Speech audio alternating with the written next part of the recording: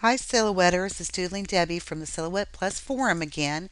I wanted to show you a little thing that you can do. Some of you don't have any photo imaging or editing software, and I wanted to show you how you can still work with your photos in Silhouette.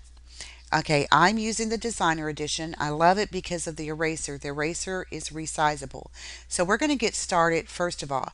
Brought in this picture of my beautiful little granddaughter, and I want to make this picture kind of an oval shape.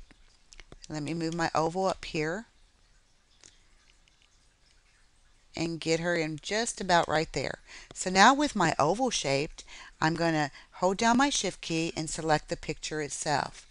I'm going to go to modify tool and I'm going to select crop. There we go. There's my little granddaughter. I can do an auto trace and just keep it as an oval. But say you don't want some part of the element here, this is where that eraser tool comes in real handy. Okay, I'm going to go in and blow this up. And of course, you can resize the photo right now if you want to. But I'm just going to leave it as it is. And I'm going to zoom in again so you guys can get a real close look at this. Okay, now we're going to go over here and we're going to select our eraser tool. Okay, if you go along the edges of the areas you don't want, and you have to be careful not to go in and cut off things that you do want. So we're just going to go in and I'm going to go around this little area here. And I'm just going to do this one side for this video tutorial because it will show you what I am talking about.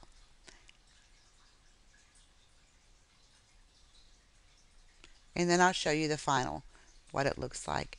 Because you'll have to probably just keep on going in and doing some different areas here and taking your time and getting right along the area that you don't want in your print and cut for your photo. So I'm going to stop right about here. And as you can see, that erases that out. The great thing about this is it makes this portion right here a separate element. So now all I have to do is select that and delete it. It saves my photo.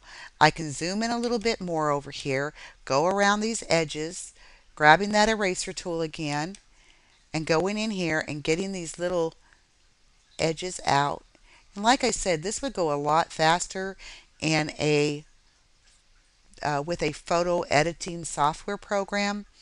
But if you just don't have one, you can do it in Silhouette, especially with the designer software. So I'm going to go in here and clean this up a little bit more. And I would go in here um, and clean up all these little things I see that I don't want. And remember, even if you have to go smaller, if you're using Silhouette Designer software, you can resize it down to just a pin drop if you just want to go in there and erase a little pin area. And if you need to bring it back up, you just drag that and you can make it as big as you want, as small as you want. I just love it. And of course, as you noticed, I use the outline for this. If you use the solid, it would just kind of like cut into it. But I'm going to go ahead and just erase that one more element for you. I'm going to go fit to window and say we've already done all of this area here. I want my photo larger before I do my auto trace. I can resize it like that by dragging out those corners. And there we go. Now, when you go to do this, you remember you do the same thing as you do any auto trace. You go to your trace window, you select your trace area, and I can scoot this in a little bit because I don't really need it to go all around too much. Okay, I take off your high pass filter and you increase that threshold. And then I would just select the trace outer edge. There you go. Trace outer edge. Well, sometimes I wonder if this thing doesn't act up when we're doing our tutorials because I just did this and it worked perfectly. Okay, let's hit our enter. Okay, since it's not really cooperating right now, I'm going to just say, no, I don't want to save the changes to this one. I'm going to go over here and show you the one that I did.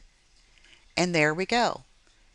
I selected this area after I did the auto trace and I had grouped it together. To show you what I've done, I'm going to ungroup it, move this picture of my granddaughter out of the way, and you can see there's the traced area. Now I'm going to move her. Well, actually, I can just hit undo and it'll put her right back in place, hitting that undo twice. And now she's grouped again. And you know that when you do an auto trace, you have to go up for a photograph like this. I would select show registration marks. That's fit to page so you can see what I'm talking about. And there's my registration marks. Here's my hatch area that you don't want to place any portion of your image on because it won't cut. And if I want to make several of these, oops, I did forget to group them together. Let's hit undo. I'm going to select both my image. I'm going to group them together. I move my little Carly up here, and I want to make one for her mom, her dad, and other family members for a little card. So I just hold down my control and click and just keep on moving them over. Or you can go to we can select one down here and go to your replicate tool and go to row of 3. There we go. Now I'm all ready to do my print and cuts. I hope this video tutorial has helped you learn your Silhouette Studio software a little bit more and enjoy that silhouette. It's just a great thing to have around if you like scrapbooking, crafting, creating. Have a great day, everyone. See you on the Silhouette Plus forum. Bye.